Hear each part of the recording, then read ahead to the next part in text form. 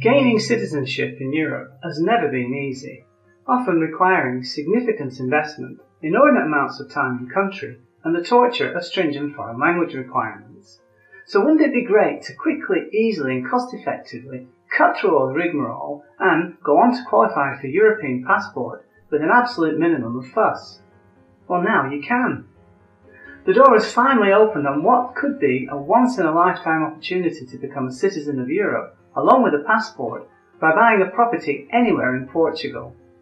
To qualify, all you need to do is invest €500,000 in any type of Portuguese real estate, spend a minimum of 5 weeks in 5 years in country, pass a basic functional Portuguese language test, and win the prize of a Portuguese passport.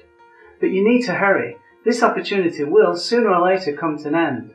Once the economy of Portugal stabilises, it will be business as usual, and the door will close once again. So take advantage now, before it's too late.